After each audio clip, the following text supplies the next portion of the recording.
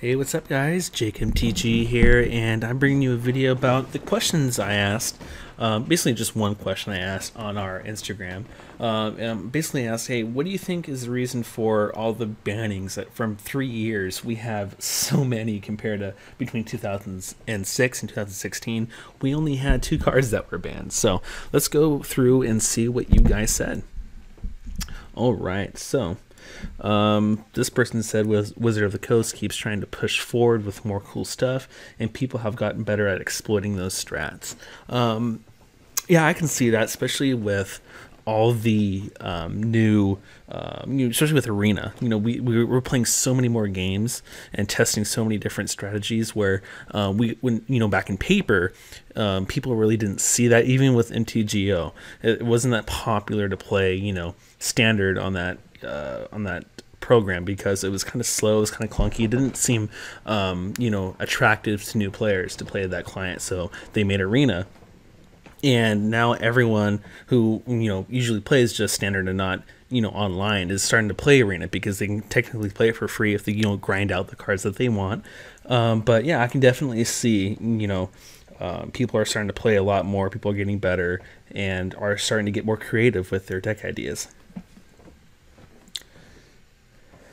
Alright, so they're trying to up the power level. That's the reason. Kind of wish they didn't do that.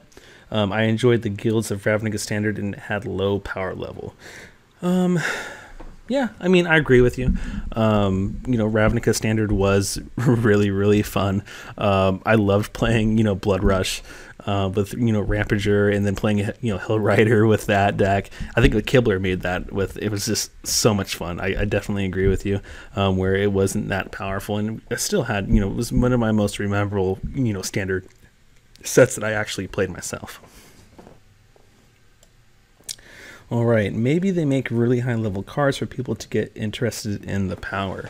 I mean, I guess I can see that too, because they want to be more attractive to new players. Like, oh, I can do this really quickly, but like maybe it becomes detrimental to a point where if we have too many cards doing that, it's just going to be too chaotic, and it's going to get out of control. Like with Oko, like like the +2 ability should have been like maybe a -1.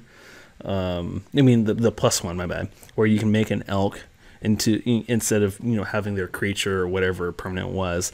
That should have been like a minus, not a +1. That's my opinion on that matter. And then they buy tons and tons of product, but then ban it because of said power. I mean, yeah, true. I mean, I can't even count how many times I've played standard. Like, I loved playing Fildegar Guardian combo, but I knew that was gonna be banned, but I still bought into it. It was expensive deck, especially with all the different colors that you had to play for the mana base, and it just kind of destroyed me in that part. But hey, I mean, it is what it is. Creative and developer team. Maybe, I don't see, that's like a difficult question too, is because like they should hire maybe more people that are more creative in a way for playing decks, like building decks. Like, you can have a good creative making like type of cards, but then you need to have a different mindset of people who can brew decks that outside the top of normal players are just trying to play the best cards and just look at it that way. But then you get the brewers where they kind of wedge themselves into that and try to beat those best decks, where they just find broken combos. So that's my opinion on that. But also to do with standard getting solved faster, like I said, MTG Arena, a lot more games are being played, a lot more people are playing it, and so it's just people are going to get more angry. Like, Teferi, a lot of people did not like that card because everyone was playing it, and it was kind of annoying. Like, we couldn't play counter magic anymore, especially with, just not playing spells on our opponent's turn because of that card. I think it's partly to do with players wanting more powerful cards and play design mistakes. I can see maybe, well, I don't see people wanting more powerful cards in standard, but I can see that maybe in other sets, like how they did with, with the master sets for just for modern and forward that they made for that type of set. But standard, I don't know. I don't think people are asking for more powerful cards because that would just ruin the meta. Poor set design. No comment on that. Power level plus, being able to collect more data. Yep, exactly. I agree with you. Wizards of the Coast keep trying to push forward with more cool stuff, and people have gotten better at exploiting strats. Yes, definitely. Like I said, more games are being played. Due to design philosophies that end up making the game worse. I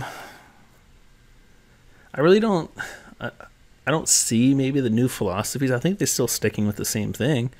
I mean, if you want to comment what you think their new philosophies are, let me know, because I really don't see that. So yeah, let me know in the comments. The increment of card power level in the absence of deep testing for the release. Yeah, I mean, we did see that in Oko, which was a bummer because I loved playing that card, but it was just so not worth the the issues that card made, especially in Standard. That card, if you're not playing that card, you're not really going to be winning, unfortunately. Oh, okay, fire in the butt. I don't know what that means. Do you believe Wizards of the Coast is just denying they are not properly balancing the recent expansions? I responded to this when I said I think they need to do more testing before they're releasing it. Basically, they need to get more people playing it. I know they can't have, like, people that are known for brewing decks to play it, because they're actually playing Magic and playing at tournaments and stuff like that. And if you do go behind the scenes, I'm pretty sure you can't do that. So it's just all internal. They have to get better people testing, I guess. Sales, power creep, non-extensive testing, the internet age of MTG. Exactly. I mean, that's what it is. Reddit started to become really popular in 2013. Voices were heard more, and definitely they are being heard. There's a lot of whiners on Reddit. That's just my opinion on things. Wizards has lost touch with reality. Yeah, I don't know. It's like both. I mean, they kind of know what's going on, but then again, they're kind of ignoring the problem, like kind of like putting things underneath the rug, like not banning the card that need to be banned right away, but like banning a card that is next to it, and nothing really went through it. Like, what can I think of? I don't know. Like, Refractor Mage, that card was like, I didn't see that big as as big as a problem, but I don't know. That's just me. No one seemed to mention this, but I think it's because they are less afraid to admit they messed up in making a banning. The power level is clearly a bit higher, but there were moments in the past that deserves a banning that didn't get one. Okay, yeah, I agree with that. I definitely agree with that. Wizards of the Coast hires washed pros who don't understand the game they design. I'm pretty sure they know what they're doing if they were playing pretty well. Paradigm change from New World Order to Fire. Fire is good, but stability, NWO, I have no idea what this means. Let's go back this way. Power creep is also the reason. I understand it. No creep, no sales, but these creepers shouldn't exist. I mean, I believe it's like maybe like a really, really slow creep. I mean, I haven't really seen anything that's been over the top recently. If you guys seen anything, leave a comment what you think it is. But for me personally, I haven't seen anything that was kind of a big issue besides Oko. I mean, maybe Fires of Invention, but being like, I don't know. I like that card. The dirty money. I mean, you gotta have the money to make the make the cards, right? Improving the gameplay also means improving the power level, but I like that to be fair. It is fun too. How to improve decks, mana curves, and strategies to be fun for beginner, but also be competitive for pro play. Yeah, I mean that's why they have those beginner decks that people can buy, like or those colored themed boosters or whatever you buy. I mean those are for beginners, but like I'm glad with the new with Zendikar they're gonna have different packs. Like they have like the draftable packs, but now they also have the packs where you can open up the stuff that you actually need. I feel like that's a brilliant idea what they're doing, but I don't think they should be charging a whole another $1 or $2 more for that type of pack though. But hey, that's my opinion. Let me know what you guys think. Eternal testing is nowhere near the creativity of professionals. I mean, I somewhat agree with this too. Like, there's a lot of brewers out there, a lot of brewers out there, and it's fun. I mean, they just have to maybe get some insight on some things. But besides that, yeah, that's just what I am thinking on that. Power creep is real, my guy. I totally agree with you, but not as fast as what people are saying. Not enough testing by qualified people, just pushing cards out to make money.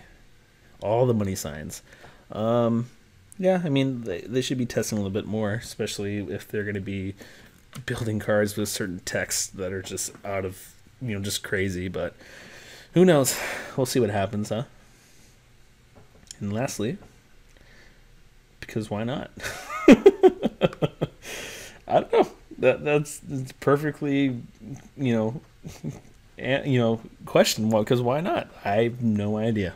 I have no idea why this is happening. How many cards have been banned in the past 3 years compared to the 2006, 2016, where only 2 got banned. So, but yeah, let me know what you guys think. What is going on with the current standard and historic? What do you guys think about these recent bannings?